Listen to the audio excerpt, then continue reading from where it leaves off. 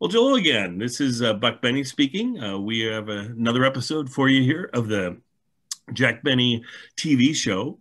Today's episode is we're doing it kind of as a tribute to Sean Connery, though Sean Connery is not in very much of this episode, but he is in a little piece of this episode. So we thought we would do that with his passing this last week or so. And anyway, so I just thought we'd bring this one out, and it gives us a chance to talk a little bit. It's got Mary in it. It's one of the what I think of as the traveling episodes, and we can talk about how those work too. So anyway, we'll go from there, and I'll let Kathy go first today. So Kathy, what did you think about the episode, and what do you know? Do you know anything about these traveling episodes and how they came to be and that sort of thing? Well, that's Jack this is mid-50s, right? So Jack is spending more time in Europe between the shows in England when he's off the TV in the summer, but also sort of a change of pace. I sort of wonder if Americans back at the time watching it, almost sort of treated this as an advertisement for going back to Europe, that traveling there is safe again. But also this idea of America as a fortress, and the Europeans are sophisticated and strange and evil and speak foreign languages. And I love the attempts of these shows to sort of say, here's the bumbling American in Europe. And if he can do it, you can do it too. I love it was up in all these episodes, mostly to shop, but also that it sort of brought out sort of goodwill ambassadors like Maurice Chevalier in the French episode and things like this. So I sense trying to imagine being an American watching the show back in the day. They said I sense that people are scared, curious about Europe after the war, but not knowing if they could go over. And these shows were kind of like, hey, let's go to Disney World. Hey, let's try and go to the large European cities and see things. They're not my favorite episodes because they're more travelogue than funny, but there you go. There you go. Well, and I think it's interesting that like you're saying, they maybe make people more comfortable with going to Europe and that sort of thing. But the fact that these were done years after he'd already done these same episodes essentially for the radio show. And the radio show was, he did them, I want to say, in like right at the beginning of 1950, maybe even 49 and 50 is when he was doing most of these travel episodes. And so that would even be closer to when the war had just ended just a few years before that. So I never really thought about it that way that you just mentioned it, Kathy, and that's why you're here. So let's go on to get John's impression of the episodes and what he thought. Yeah, I loved seeing Mary because Mary's not in a lot of the television shows. So it's fun to see her. And I think she's very different than she was in like the early days of radio. But it's still Mary. So it's still fun to see her. And, you know, Jack and her obviously are very close and have that sort of banter relationship. So that's fun. I must admit, critically, the episode does not work as well as some episodes, and I blame some of that on the fact that it's not live. Like sometimes they'll do like insert shots of Jack's reaction, and just the timing is not the same as Jack actually doing a reaction with an audience. So there's something about it being live and you never know what's going to happen. And so you see Jack's reaction and you're like, oh, of course he would react like that. That doesn't quite work the same way when it's filmed and you got an editor doing the timing rather than Jack himself. Well, and there were some parts. Jack isn't known for his timing, so it really doesn't hurt anything to have totally messed up timing on Jack. It's not like he's considered the man with the best timing in all of the history of television and radio. But anyway. But the thing is, Jack is not really a behind the scenes guy when it comes to that, like some other people like Charlie Chaplin was, where he was there doing the editing and things like that. So, I mean, that is too bad. If he was into that, he probably could have made it a little bit better. But there are a couple of parts that I really liked, like the reveal. And this is a bit of a spoiler, but most people are listening and they won't see it anyway. The reveal when decades and decades old. We're okay. Yeah, that's true. When his room neighbor is singing, and then they go and they cut, and you see the fact that it's a record player, and Jack's gonna what he's planning on doing. I thought that was a pretty funny gag. Yes. So that was one of the high points. I agreed. And there weren't a lot of references in this episode. I think the only reference is the song "Three Coins in the Fountain." No, yeah. Other than talking about the different places when Don and his wife are watching on television, and you get to see these different places. That's the only references really that were there, and most of those are pretty self-explanatory references. They should have done more B-roll, because they're using the same shots in the shot where they're watching TV as they just used in the opening. Correct. Yeah, I noticed that too. The other thing I was going to say about references to things, I did like the joke reference to the Leaning Tower of Pisa. I mean, you can see it coming, and the guy's standing there like that. You're going, well, this is what the joke's going to be. But just like the radio show, when you know what the joke's going to be, and then they come and they land it, you're like, yeah, that's funny. That was a good idea. I do think, John, you just gave me something to think about. That's why I love having you guys on the show, because I'd never really thought about it. But on the radio show, Jack was involved in the whole thing and was concerned about how the show presented itself. He was directing as well as he was acting, as well as he was editing, as well as he was writing. He was involved in all of that.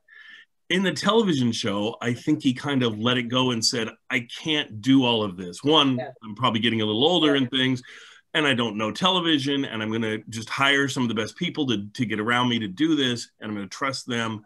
And so you end up with less control of Jack's part of the show, I think. Go ahead, Terry. Well, just to piggyback on what you just said, that first television show that he did, which we talked about a few weeks ago, the very first thing he said, as you might remember, is, I'd pay $1 million to know what I look like right now. That's how removed he was from the process. And unlike today, where you could run a little video, record a little video, go and look at it, and where a lot of actors increasingly are directing their own films and television programs, that option was not available to Jack Benny in the 1950s. And that probably has something to do with why he didn't go, full force, like even Burns and Allen and folks like that in early TV, where he says, it's all so complicated, and I just can't give up. I don't want to give up that much of my control.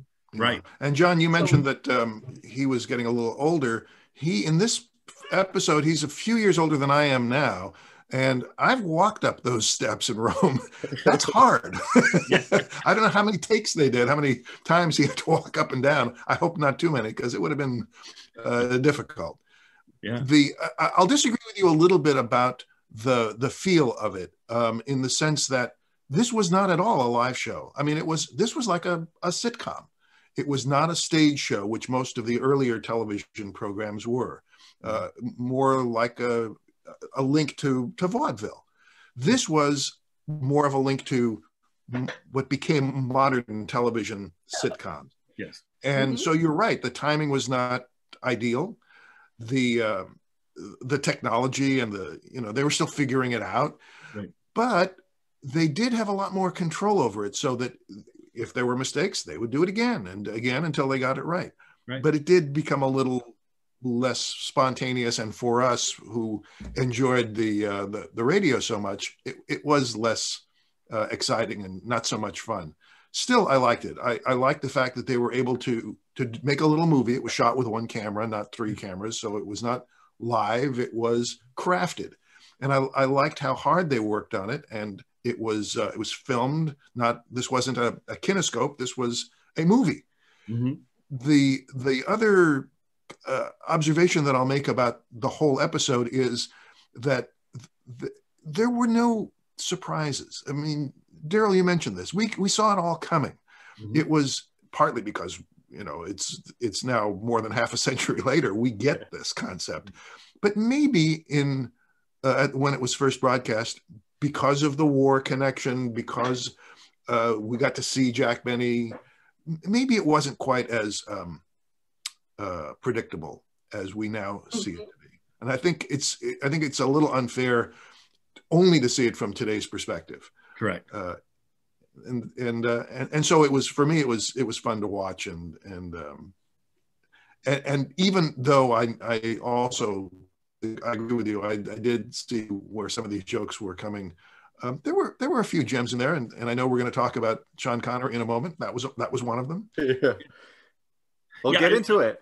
I was going to say, let's get to the Sean Connery piece really quick. I enjoyed it. I thought it was a fun bit. You could see how he could later become a huge star and everything. I mean, you could see that star quality in him from that very little bit he did. I thought there'd be more callbacks to it or something later in the episode, but I think he only appeared in the one scene. Yeah, and it was just a little tiny. Does anybody know how he got that? Does anybody know how he got that job? Did he just happen to be in Rome when they were shooting? Or it could can't imagine they would have brought him in for this. No, he was not known, right?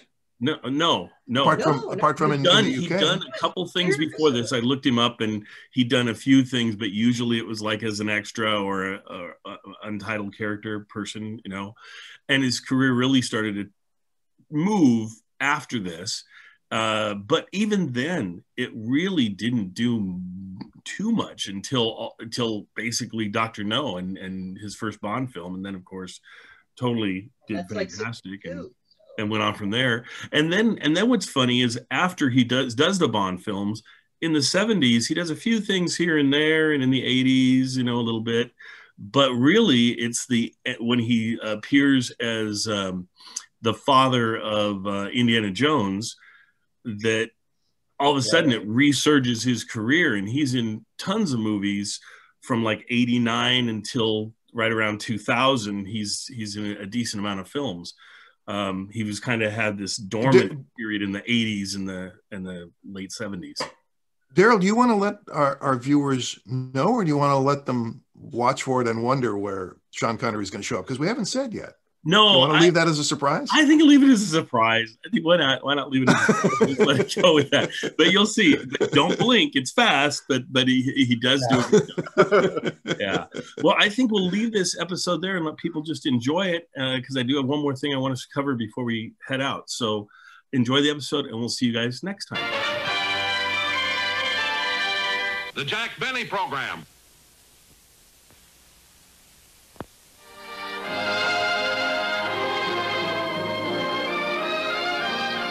Ladies and gentlemen, one of the many countries Jack visited last summer during his European vacation was romantic Italy, and much of his time was spent in the beautiful city of Rome. Eternal Rome, cradle of the arts, with its Forum, the Colosseum, its famous fountains. Rome, where day and night thousands of visitors arrive from all over the world. You know, dear, I read that tonight Jack is doing one of the films he made while I was over in Europe last summer. That's right, honey. Tonight we're going to see what happened to Jack while he was in Rome. Oh, look, Don.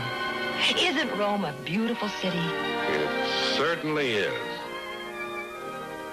And isn't that the Fountain of Trevi? Uh-huh. There's the Forum.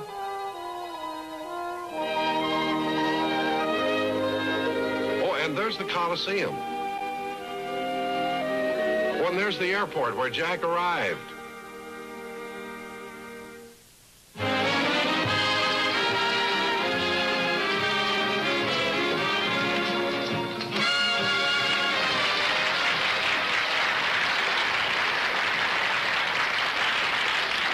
Well, it didn't take us long to get through customs, did it? No.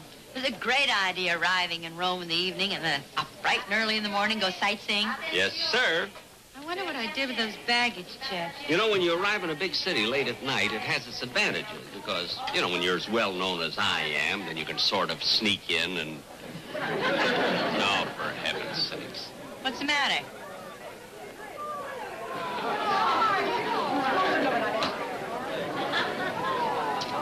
For once, I thought I could get into a town without everybody knowing I'm here. Oh, well, I might as well get it over with. Let me have your pen, will you? Here you are. Here they come.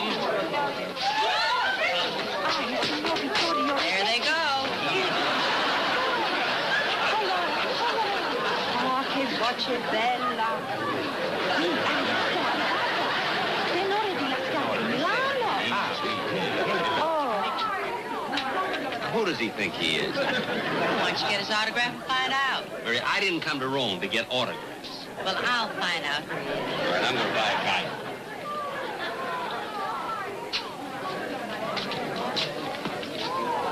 Oh, miss, guidebook. That's it. Gracias. Well, I got it. Here it is. Who is he? His name is Vittorio Rossetti.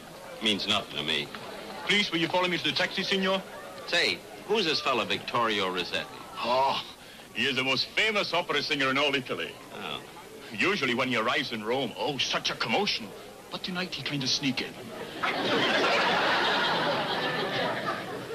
I'm sneaking in. You snuck in better than he did. Oh, come on.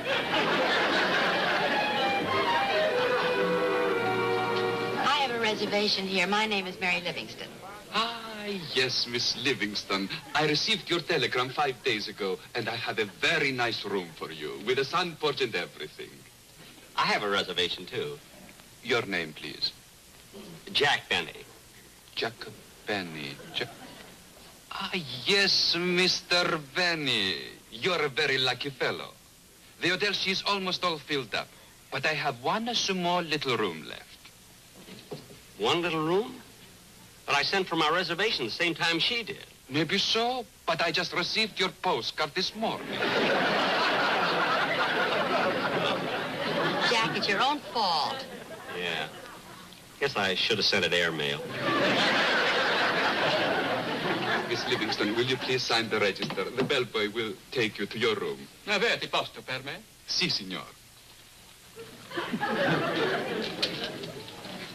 È sempre un onore averlo a nostro albergo. Grazie, grazie tanto. That is Vittorio Rossetti, the greatest opera singer in Italy. I know.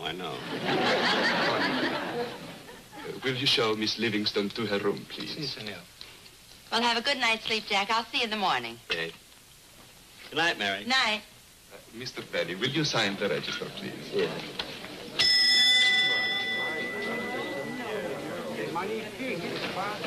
Show Mr. Benny to his room, please. This way, sir.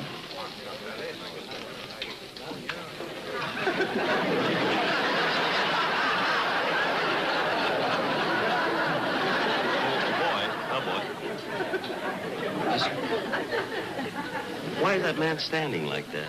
He used to be a guide at the Leaning Tower of Pisa.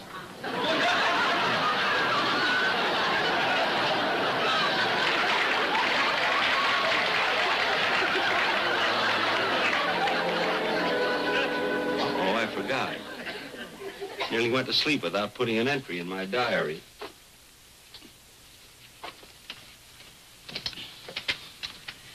Now, let's see. Dear Diary, tonight I am in Rome. When I arrived at the airport, even though I sneaked in, there were over 50 people waiting just for an autograph. Huh? Who said that? I did. That was a very misleading thing you wrote in your diary. How many people were waiting for an autograph? Well, 40. How many? 20?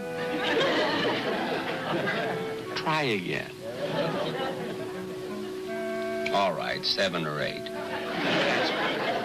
And whose autograph did they really ask for? Well, some opera singer by the name of Vittorio Rossetti? Yeah. Now tear out that page and write the truth. Well, okay. Wait a minute. Read it back the way you first wrote it. Dear Diary, tonight I am in Rome. When I arrived at the airport, even though I sneaked in, there were over 50 people waiting just for an autograph. Leave it. It's only us.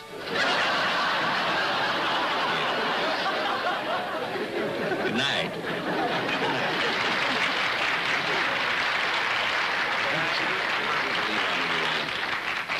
Tomorrow I'm really going to see this town.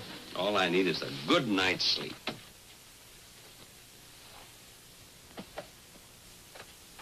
Oh, boy, I'm really tired.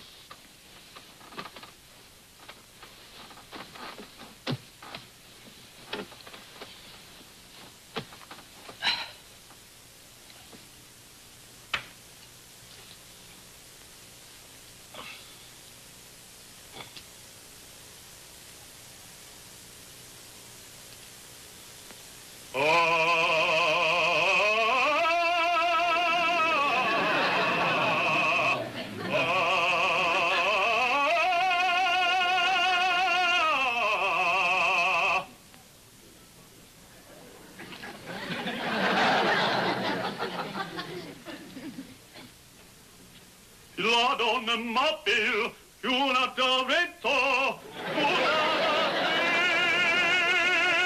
vita, e di pensier,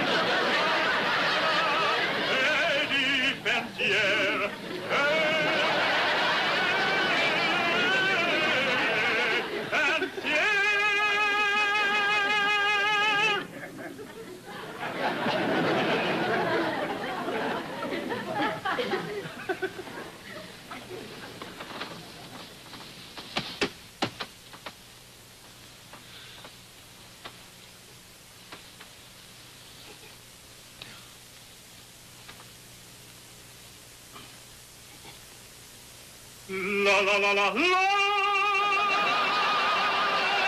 That does it. La la la la la. Ma ma ma ma. Ma ma ma ma. First, I can't get it. Then when I get a little room like this, I have to be next to an opera singer. I got a headache besides. La la la la. Listen to that guy.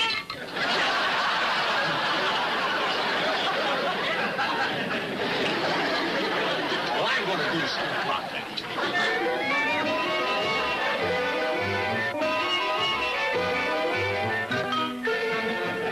Room clerk, I want to make a complaint. Complaint? Yes. I want to tell that guy in the next room to me to stop singing. The room next to you, Snorbert. You mean Vittorio Rossetti? That's the guy. You're the first man who wants Vittorio to stop singing. He's a wonderful tenor. In fact, he has so many fans, tonight he had to sneak into town. I know. Rossetti will soon be popular in your country, too. Next month, he gives big concert in Carnegie Hall, New York, for $10,000. $10,000? See? Only a year ago, he could not afford to pay the rent to live here. One day, an American came over. He had the same room as you have. He heard Vittorio sing. He put him on the contract. Ever since, Vittorio and this American make over $1 million. Look, I don't care what he made. I've got to get some rest, so tell him to cut out singing. Oh, Senor, he's such an important man, we cannot do that. Anyway, he's checking out of the hotel in the morning. It will only be for one night. Well, all right. See that it is. Mi dispiace molto, tesoro, che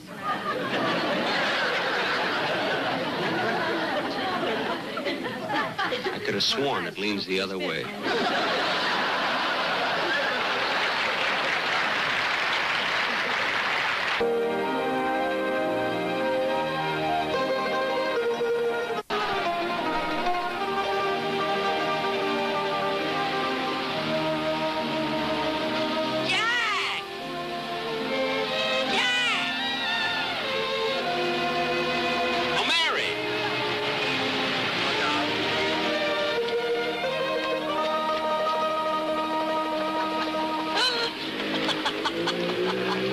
What are you laughing at? Well, when I called your room when you were gone, I knew I'd find you here. You knew? Yes, Jack. I hate to disillusion you, but that's only a song about 3 coins in the fountain. All right. Now, where are we going? Well, there's a place called Baroni's. I hear they have wonderful gloves, and I'd like to buy a pair. Where is it? Well, the room clerk at the hotel gave me the address. Here it is here. 45 Via Marguta, right off the Piazza de España. Oh, that's near the Spanish Steps. Oh, and wait a minute. Have you got some change that I can give the cab driver? Pick out whatever you want. Okay, I'll take this and this. Wait a minute. These coins are wet. Only a song, huh?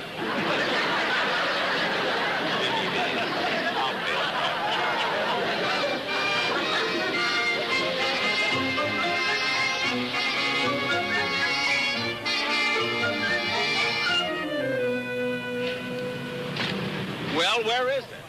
Well, I don't know. Let's go down to the corner. Maybe it's there.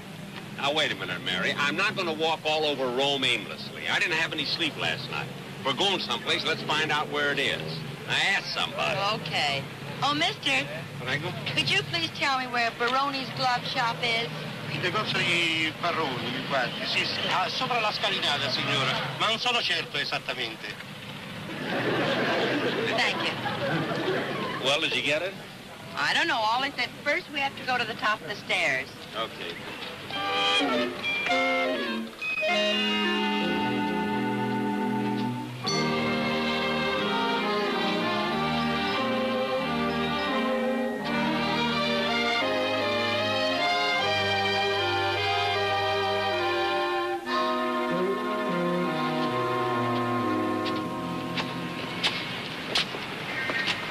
I wonder where it could... Mary, stop wondering and ask somebody else. Okay. Oh, Signora. Dica. Would you please tell me where Baroni's glove shop is? Ah, look at it. Lei scende le scale. But we were just down there. They told us it was up here, up the steps. No, lei deve scendere, non Thank you, grazie. I guess the first man made a mistake. Yeah, Come on, let's go.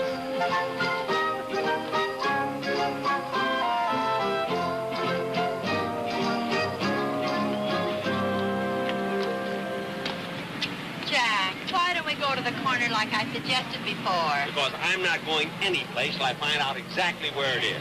Now, give me that piece of paper. I'll ask something. Oh, mister, come here a minute, will you please? You tell me where Baroni's glove shop. Baroni. Baroni, il negozio di quanti suoi?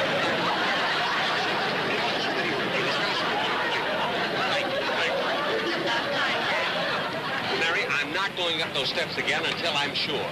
But Jack, those two people said it was the top of those stairs. I don't care if a dozen people said so. I'm not going up until I'm absolutely positive. Well, okay, then I'm going alone. All right, go. Mary, when you get up there, ask somebody. And if that's where it is, wave to me. Then I'll come up.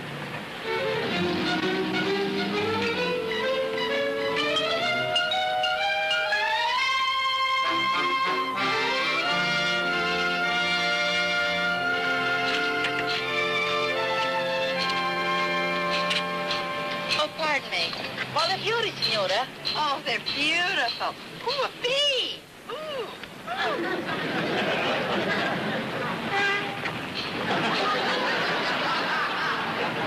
Well, she found out where it is.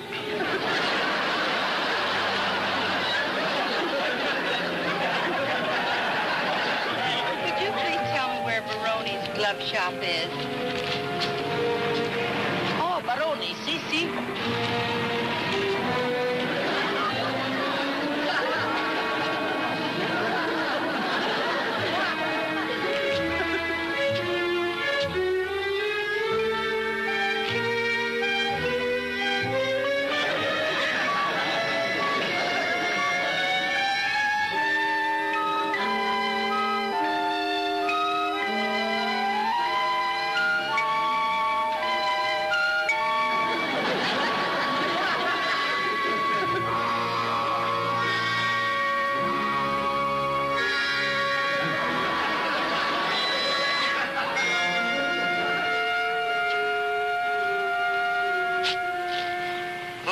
Where is it?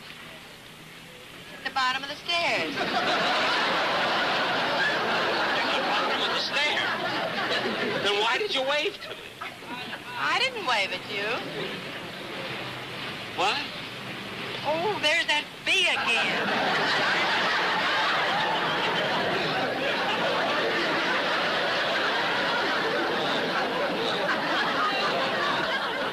Come on, let's go to Vitalik's. Okay, and I can do some shopping on the way. Yeah. Time to take a little nap before Mary and I go to dinner. Boy, those steps were murder.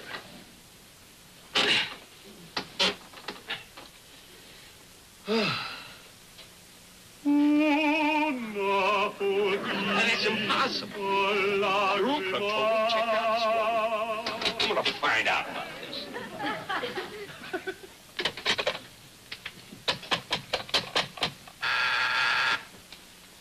Room clerk? Look, I thought you told me that Vittorio Rossetti was checking out of the hotel. But, Signor Benny, Vittorio Rossetti did check out this morning. This morning? And who's got that room next to me now? That is Emilio Garibaldi, a wine salesman who stays here whenever he comes to town. Well, I don't care who he is. Now, you tell him to stop singing or I'll... Jack. Huh? Hang up the phone. But I want to make him stop singing. Hang up the phone. Jim, just trying to get a little rest. We got more important things to do. The room clerk said that Vittorio Rossetti and his agent made over $1 million. I know. Well, this fella sings as well as Rossetti. Don't you get it? If you sign up this wine salesman, you'll make a lot of money, too. Say, you're pretty smart. Go ahead and talk to him. Yeah. I'll do that little thing right now.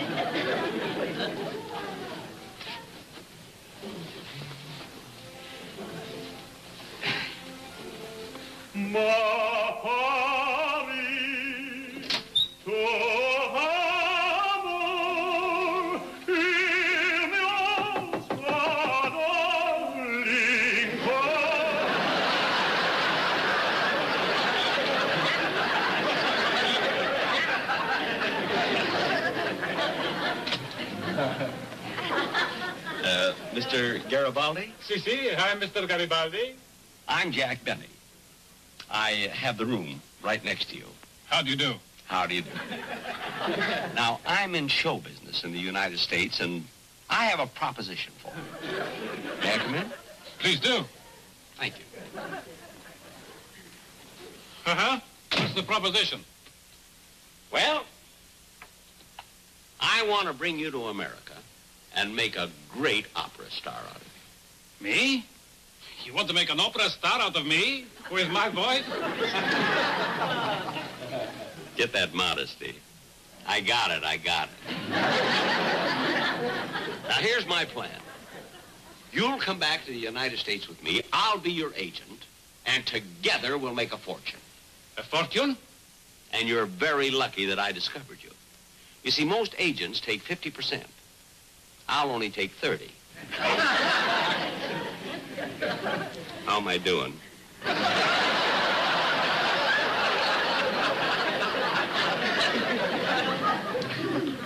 I just thought it over, and I'll take only 20%. Now, here's what we're going to do. Tomorrow, I'll get in touch with you. I'm going to take him to America and make $1 million with him. Oh, why would an opera singer sign with you? That's just it. He's not an opera singer. He's a wine salesman. Well, I hope you didn't take advantage of him. I gave him a sensational deal. The only ththing is, he couldn't leave the country for about 3 or 4 months until he got rid of all of his wine. See? So I bought up all the wine he had, 60 barrels of it. I gave him $3,000 for it. You bought 60 barrels of wine? Mary, I know what I'm doing. I'll get it all back on the first concert. You gotta think every minute. Come in. Ah, Mr. Garibaldi. I want you to meet Miss Livingston. How do you do? Hello. Signor Benny, I called the wine company and told them that the 60 barrels of wine now belong to you. Good, good. And look, now that we're partners, how about singing a song for us? I'd be glad to. What would you like to hear? Oh, I don't know. Say something from Rigoletto. Rigoletto. All right. Mary, get a load of this. La donna mobile, qual più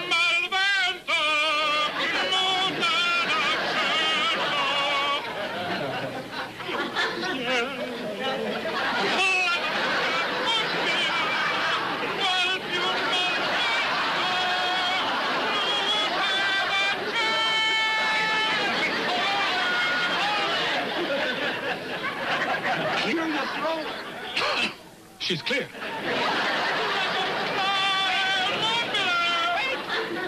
What happened to your voice? I always sing like this. But before I came into your room, your voice was beautiful. Ah, that wasn't me. I was playing a record on my phonograph. A record? Yes, my favorite singer, Vittorio Rossetti. Victoria Rossetti? No, that's a singer that's not... I know. What have I done? Cost me $3,000. When does the boat sail? Oh, give me a home where we